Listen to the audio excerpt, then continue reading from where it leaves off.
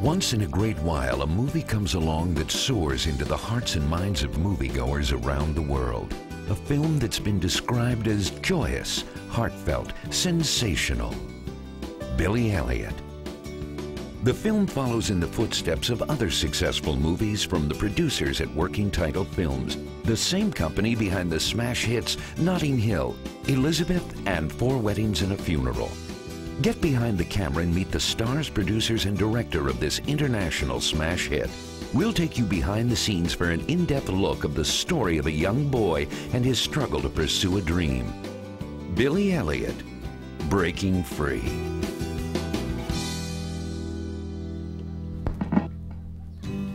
I was dancing when I was 12. Set in northern England in 1984, the story examines the relationships of a poor coal mining family struggling to get by during the worst strike in Britain's post-war history, a topic director Stephen Daldry found intriguing. It's a simple tale and well told about a boy's struggle.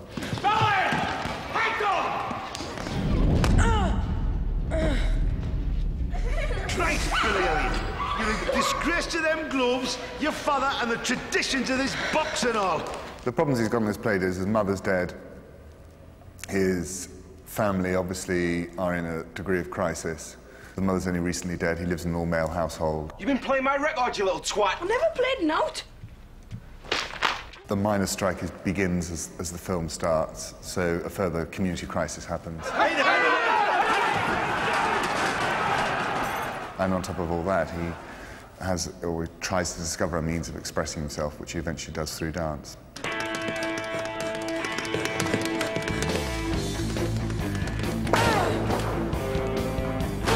Newcomer Jamie Bell portrays Billy Elliot, an 11-year-old boy whose family is shattered and whose relationship with his father is about to change. His dad's a really soft guy inside, but on the outside he's like a shell. He's like really hard. He won't take anything. What's going on? You, get back to bed. Both of you. His whole family's a bit confused in what's happening. His dad's not sure if they're going to win the strike. His brother's absolutely positive that he's going to win the strike. His grandma's not certain about anything, and Billy's just trapped in the middle of it all. During one of his boxing lessons, Billy stumbles upon a ballet class where he meets Mrs. Wilkinson, a dance instructor played by Oscar-nominated Julie Walters. And 1, and 2, and 3. Life is really harsh for him. Everything's kind of closed and grim at home. He's having to grow up quite quickly because of all those things, and maybe that's why he needs to dance. What are you doing, Gilly? No. We found your nana in the spa stores. Where have you been? Boxing, where do you think? What are you doing? You've got me gloves. They were my dad's gloves. You better take better care of them, OK? They want him to carry on the tradition of mining, you know, of being a miner, of generation after generation have been miners. And now, of course, not only is that the very fabric of that being destroyed, but also the boy doesn't want to do it anyway. Some consider the 1984 miners' strike of Northern England to be one of the most defining moments in British history since World War II, a time that left tempers flaring and the economy reeling. The film is set during the miners' strike for a number of reasons. One is that it's essentially an enclosed, tightly knit community that becomes under extreme threat. Get inside, come on! And of course, the miners' strike was a great turning point in our post-war domestic life in this country. 84 was when, you know, the mines were destroyed. Was, you know, that's when Thatcher decided she was going to destroy the miners. It was probably the biggest industrial dispute in the last 20 years, and it changed the whole course of industrial disputes thereafter. It was the end of mining in this country as we knew it, and and with the end of mining, it was also the end of community, which is what the film deals with in a sense, in two senses. You know, Billy's losing his community, and the community themselves are disintegrating. You aren't thinking of taking it with you. You just want to stand around. You're no good to us in jail. I don't plan on getting caught. Put it down. You gonna stop me? I'm warning you. You haven't got it in you, man. You're finished!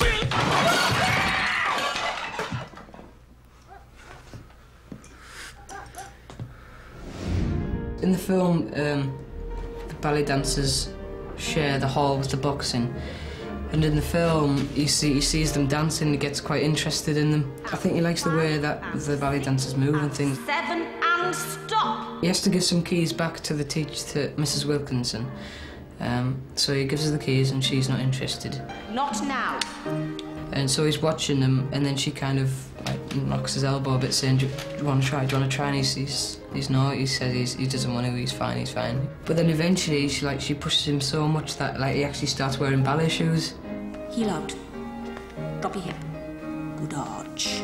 He's got a little bit of spark of something that's very special, and it gives him something very special. I think that's what you know as a child. Before long, Billy finds himself sneaking off to dance class. What the hell are you up to? And when Billy's father, played by veteran actor Gary Lewis, finds that Billy has given up boxing for ballet, frustrations finally explode. You! Out! Now! I beg your pardon? There's a shock when Billy gets into ballet. It's more than a shock. He thinks that the ballet, getting involved in ballet dancing, something so clearly effeminate, will lead to his son becoming a homosexual. And this just does not happen in mining communities. Lads do football or boxing or... Well, what about that Wayne Sleep? He was a ballet dancer.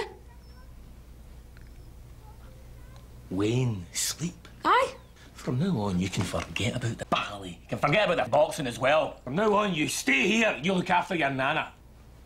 They used to say I could have been a professional dancer if I'd had the training. Well, you shut up! With Billy, it's more violent. I think his dad really does take it out of him when he really pushes him against the door and stuff, and he doesn't like it at all. Get off! I think that what's interesting about the character in the film, and indeed Jamie, who plays the character, is that both have a determination to achieve something, and actually both have a gift. And the exploration of that gift and the pursuit of that gift, partly through the encouragement of, in Jamie's case, his family, his mother, and in the boy's case in the film, the dancing teacher, in a sense pushes the child to realize their full potential.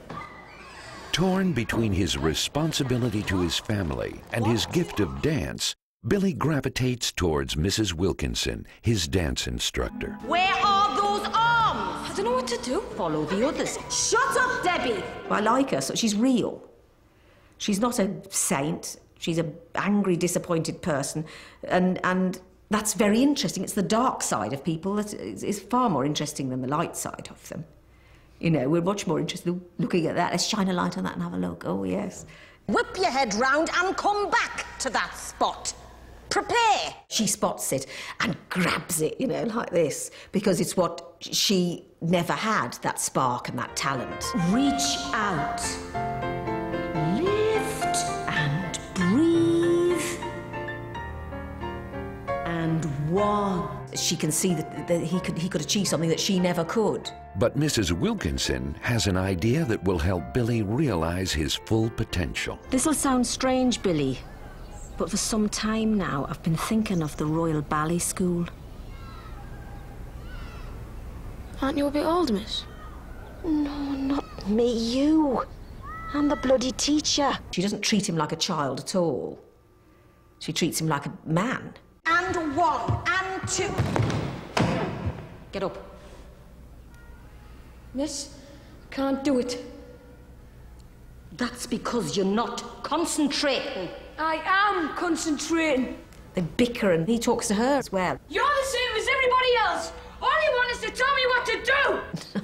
They're so harsh with one another. Don't you dare talk to me like that. Look, you don't even have a proper dancing school. You're stuck in some crummy boxing hall. It's too adult a thing to kind of deal with for him emotionally, I think. Not only was Jamie Bell put to the test, but Julie Walters had to prove that she too could dance. It was a big 3-week rehearsal period with like Julie and the choreographer, and then I came in and we danced together. But it was fun. I mean, she enjoyed herself. We love to boogie.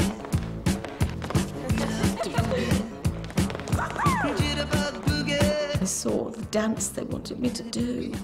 I felt ill. I can't do that. I said, you're joking. And they said, oh, no, you'll learn it, it's fine. I said, no, I can't do that. I couldn't possibly do those steps. This film's all about acting, it's all about performance, it's all about interrelationships. So unless you surrounded Billy with a strong enough team, you know, I think, one, it wouldn't have been believable, and two, it wouldn't have been as interesting. We're very lucky in this film to have such a strong cast, and I'm delighted with the cast, who've brought extraordinary gifts to the film.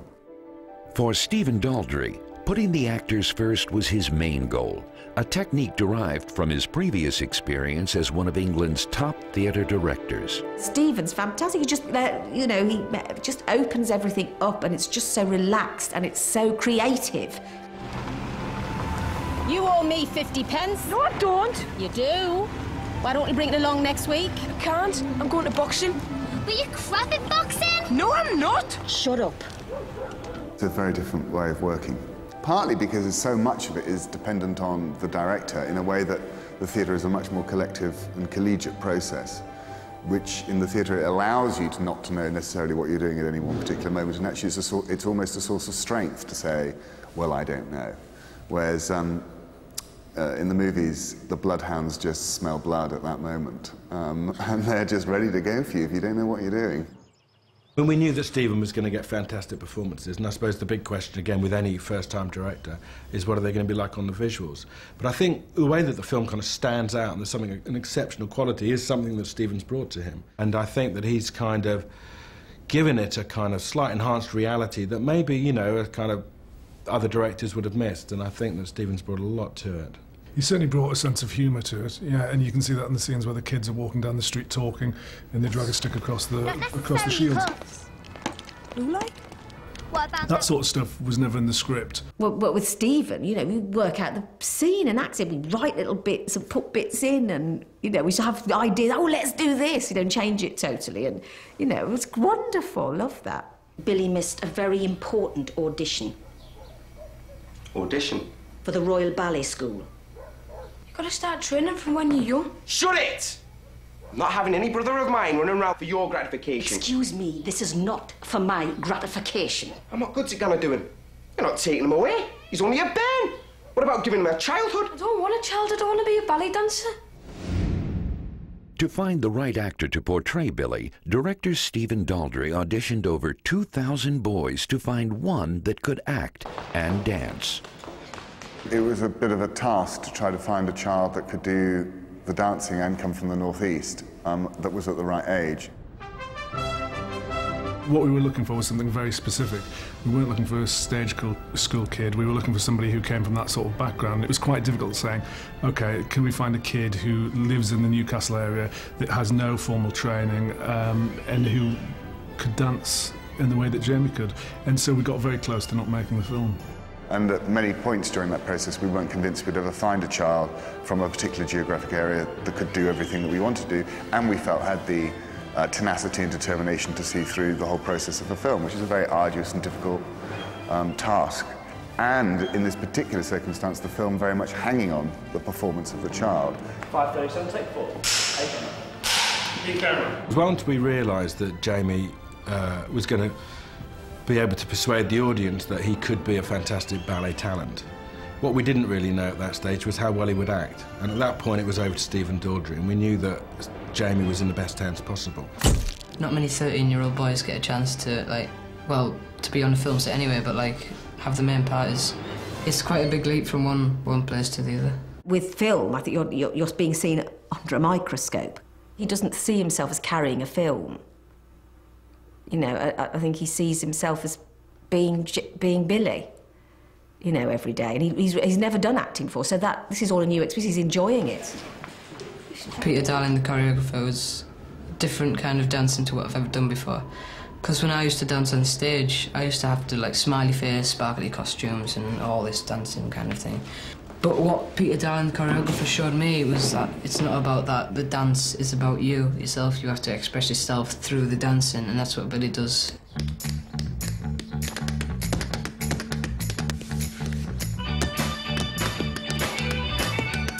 Jamie's great strong point is, you know, he's so good at rhythm. And whereas perhaps with someone else you might pursue a more, I don't know, elegiac piece of music. With Jamie, he responds very well to rhythm. Jamie doesn't want to tell his friends that that's what he's actually playing. Somebody who becomes a ballet dancer. When it first got out that I was dancing, the lads at school were a bit, oh, you shouldn't be doing that, Jamie. It's not right. It's for girls. You should be playing football. You should be hanging around with us, not going to dance classes. Ballet is as close to an athletic sport as anything. You know, I think, you know, that the great ballet dancers combine self-expression with athleticism. For the filmmakers, the making of Billy Elliot was only the beginning. And at the film's premiere in London, British fans and celebrities eagerly awaited its opening. So, London premiere, how's it feel to be here? It's a bit much, really, for a guy who comes from Billing. It's a bit weird for me at the minute. I'm just kind of getting used to it. People have just really taken to it. It's very touching and funny and unusual, you know. And the boy, Jamie Bell, is just fantastic, you know. We're still surprised that audiences are responding so well to the film.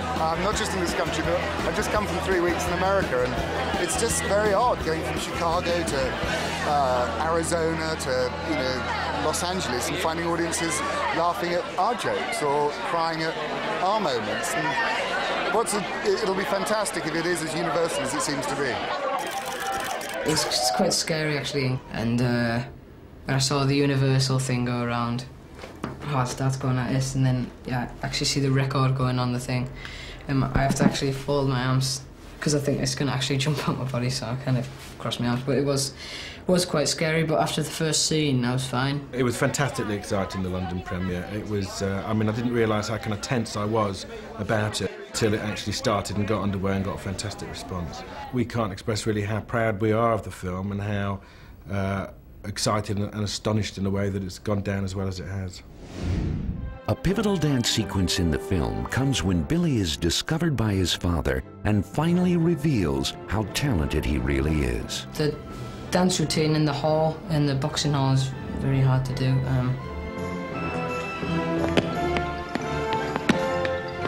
There's lots of crew around, and I was a bit nervous, and the choreographer's going, right, this is it, you have to do it, you've been rehearsing this for ages, now's the time to do it. And I just forgot about everybody else, and then, because that's the first time Billy does it for anybody else except for him. And that's kind of how I felt.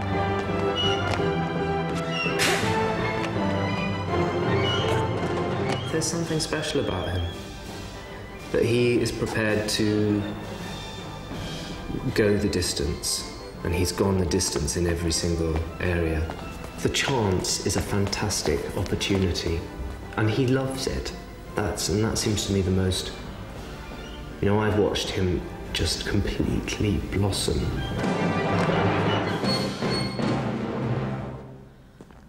The dad is a good man, and he does recognise it. When he sees him dance, he goes, blimey, yeah. He's got to do this. He has, this is something, where has this come from, you know? I mean, it must be such a shock. Dad, you can't go back, not now! When Jackie Elliot realizes that he can help his son, he goes against his union and crosses picket lines so that Billy can study at the Royal Ballet in London. We're finished, son. What choice have we got, eh? Let's give the boy a chance. Please. Please don't do this to me, Dad.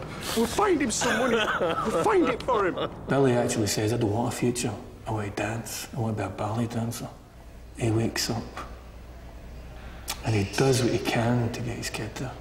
You do realise that all pupils must attain the highest standards, not just in ballet, but in their ordinary academic work. No child can succeed without the 100% support of the family. You are completely behind, Billy. Yes. Yes, of course.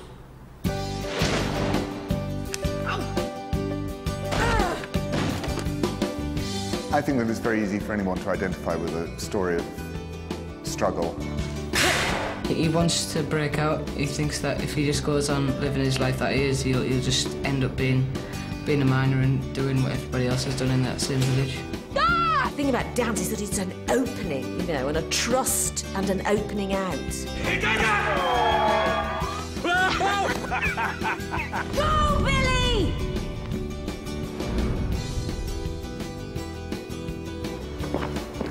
Is that absolutely necessary? Walk normal, will you?